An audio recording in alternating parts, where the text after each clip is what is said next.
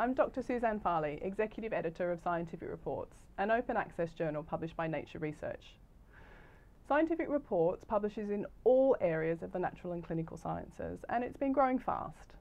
We have about 70 staff in our London office, supporting more than 7,000 editorial board members across the globe. Being open access means that all articles published in Scientific Reports can be read by anyone with an internet connection, at any time, at no cost. With over 1 million article page views per month, researchers who publish in Scientific Reports can be confident that they're maximising the reach and discoverability of their work. At the heart of the journal is a commitment to the technical quality of the work that we publish. When we receive a new manuscript, our staff check to make sure that it's suitable for peer review. These checks focus on the fundamentals of good research practice, such as author contributions and competing interests, ethics approval, clinical trial registration, and patient consent. We also check for general readability, image manipulation, and plagiarism. Staff don't make any judgments about the potential impact of the work. Once a manuscript has passed the quality check stage, our staff match it to one of our editorial board members. We check that there are no potential conflicts of interest between the board member and the authors, such as them having published extensively together. Once a board member has agreed to handle a manuscript, their first task is to organise peer review. Scientific Reports uses the single blind peer review model, in which the peer reviewers know the names and affiliations of the authors, but the authors won't know the identity of the peer reviewers. This is pretty standard in the sciences. Peer reviewers are instructed to focus on the methodological rigour and reproducibility of the research, on whether the results fully support the conclusions, and on the transparency of presentation.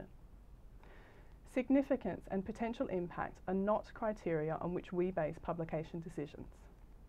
As long as the paper represents a well-conducted, original contribution to existing knowledge, we don't care if it's sexy. We also feel strongly that publishing neglected study types, such as replications and so-called negative results, is an important part of the role we have in the scientific enterprise. Once the board member has reviewed the peer review reports, they log a decision: accept, reject, or revise. Every decision is double-checked by our staff. This is an important step in maintaining consistency among the thousands of board members and peer reviewers who work with us. This decision check stage is also when we look for telltale signs of peer review manipulation, such as fake peer review reports and identity fraud. Most papers submitted to Scientific Reports undergo at least one round of revision. When a revised version is returned to us, we check it again, and it's usually reassigned to the same editorial board member. Around 60% of submissions to Scientific Reports are accepted for publication. Once authors sign off their proof, the accepted paper appears on nature.com. But our work doesn't stop once a paper is published. We provide online commenting and real-time metrics, such as citations, downloads, page views, and social media mentions, for every paper, as well as indexing in major databases. If a reader brings a serious problem to our attention, we investigate. Thankfully, this happens rarely. In 5 years, fewer than 0.1% of Scientific Reports papers have been retracted. So there you have it, a rigorous process which strikes the right balance between rapid and personal service and the quality of feedback and publication output. Open access in action.